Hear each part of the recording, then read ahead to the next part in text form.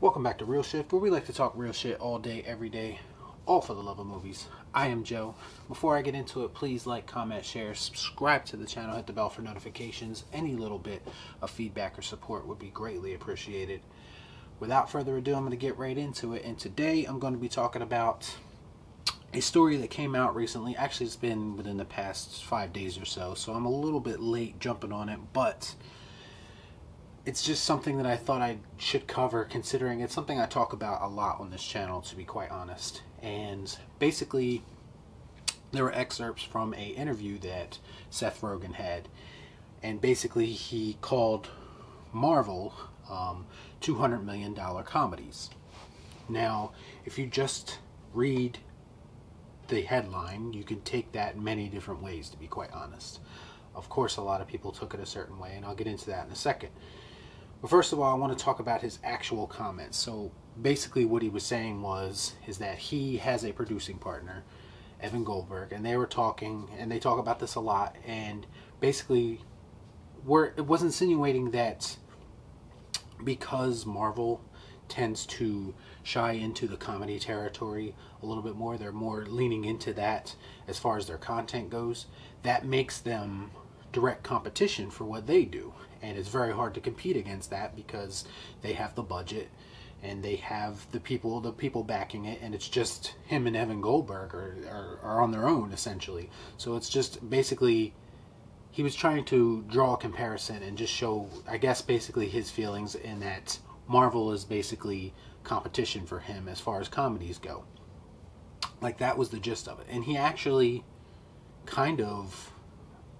he actually like supports Marvel in the interview. He actually says, like, basically, in not so many words, but he gives them props for what they do. But of course, again, people are just reacting. So what I'm going to say is, you could take this a couple different ways, and I have a couple different thoughts on this. My first thought would be that the people who are automatically attacking Seth Rogen. See, we live in a society now where people just want to react to things. They don't actually want to think. They don't want to read something. They don't want to actually do the research and figure out exactly what they're talking about. They want to attack people's opinions. They want to discredit people because of their opinions. Like, you can't say anything bad about Marvel, ever. Like, even if it's a minor criticism, people will come after you. People will attack you.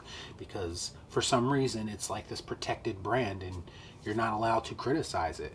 And I think that is just, it's not good for entertainment. It's not good for cinema. It's not good for anything. It's because nothing, absolutely nothing is above criticism. There are movies that I swear by, that I could still watch them and find things in them to criticize, to nitpick. That's just the way it is. Like, nothing, it's very rare to find a film or a movie that is perfect. It happens on occasion, but it's not a common thing. But if you would listen to anyone who steadfastly supports the MCU, you would think that everything they do is perfect, and that's just not the case. Like, I hate to break it to you. I know a lot of people are afraid to give actual opinions on Marvel for the fear of backlash. I'm not one of those people, and it's just like, these movies aren't perfect to me. I've told everyone many times my feelings on Marvel, and this is why I don't really cover them that much, because, like, I don't feel the need to cover something I really don't care that much about. But in this particular instance, it goes back to what I talk about quite frequently, and that's just that nothing is above criticism. And especially not Marvel, because there are a lot of flaws in these movies, and regardless of whether people want to pay attention to them or just ignore them, like, that's your personal preference. Well, that's another thing I want to get into, is like the whole subjective argument. Like, yes, entertainment is subjective, 100%. Some things work for people that don't work for others, and vice versa. Like, that's part of it. That's why you're able to like movies that aren't very good. That's why we have things like guilty pleasures, where it's like, we recognize that something's not good, but we still find it entertaining, we watch it anyway. Like, that's a thing, and I totally 100% am on board with that. So, the subjective opinion. But there are also instances where quality is just fact. Like, you can't use the term subjective to kind of avoid criticism, and I feel like people use that quite a bit. Like, sometimes when something's good, it's just good. Like, I can say for instance, that Breaking Bad is a great show, but I don't necessarily like it. Like, you understand what I'm saying? Like, you can give appreciation to it for being well made, but you can also not necessarily like the content. So people, again, and I've talked about this before, you have to find a middle ground. Like, you have to look past your fandom sometimes and actually be able to look at something from a critical standpoint, and you'll see a completely different thing, I guess, is basically what I'm trying to say. So this whole idea of attacking Seth Rogen because he didn't even necessarily say anything bad about Marvel. That's the crazy part. Is like people just took a headline and ran with it. Like, I don't think people actually read the article, because he wasn't necessarily dissing Marvel. He was just saying that's his competition and it's difficult to compete against them. And that kind of brings me to my next point, in that something I talk about all the time is that because Marvel dominates the entertainment market, or at least the cinema market, and because they flood the market with all their very, I guess, comedic content, or whatever content it is that they produce, now people are programmed, and I'm talking about the consumer.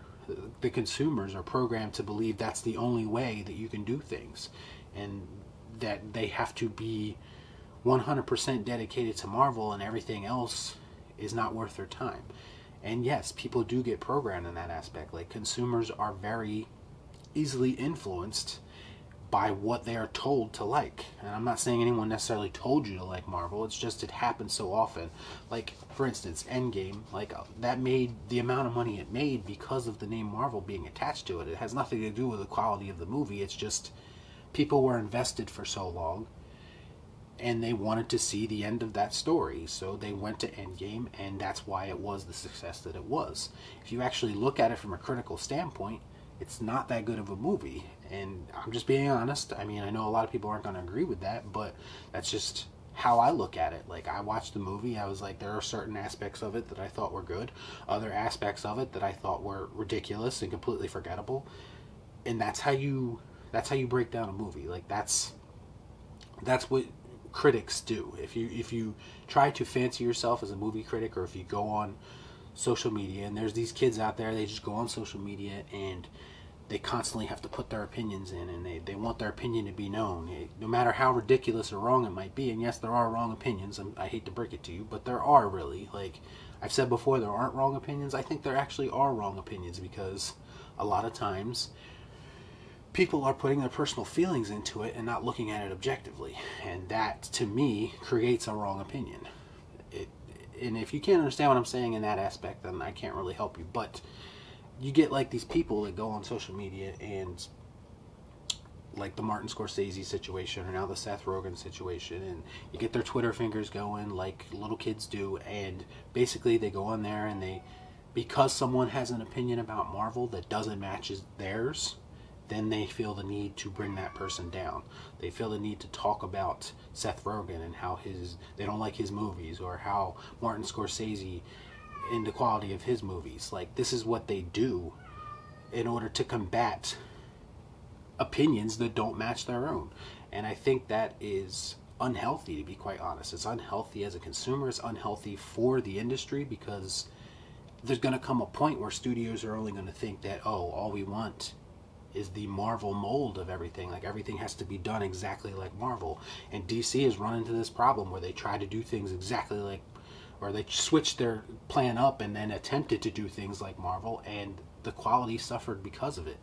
And that's the issue that we're going to run into constantly here. Like, not everything has to be done exactly like Marvel does it. Like, there's a thing called creativity, and there's a thing called thinking outside the box. And that's what creates great cinema. That's what creates memorable cinema. That's what creates movies that I want to go back and watch again.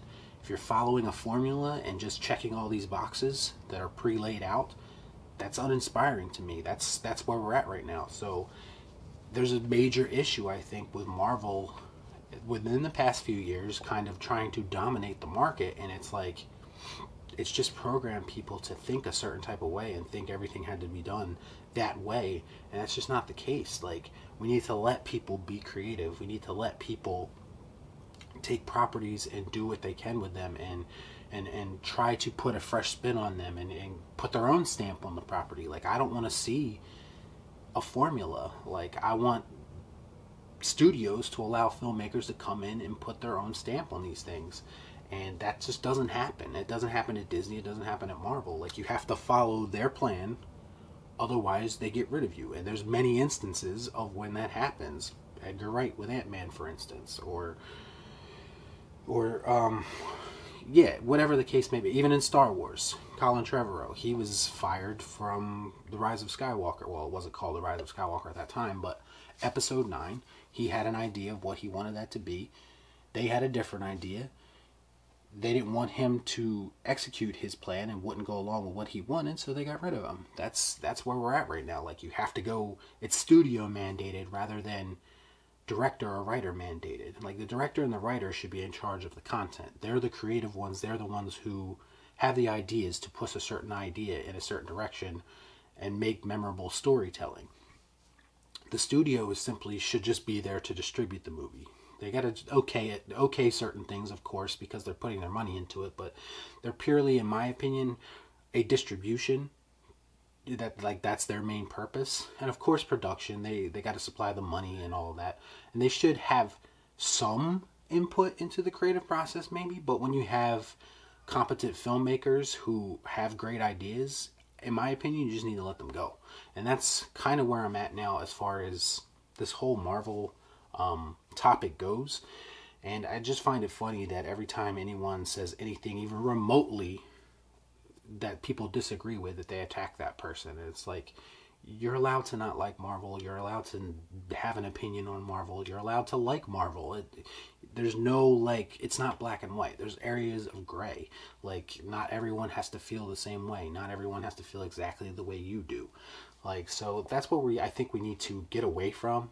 And again, Seth Rogen wasn't even necessarily saying anything negative about Marvel. It's just people read a headline and ran with it.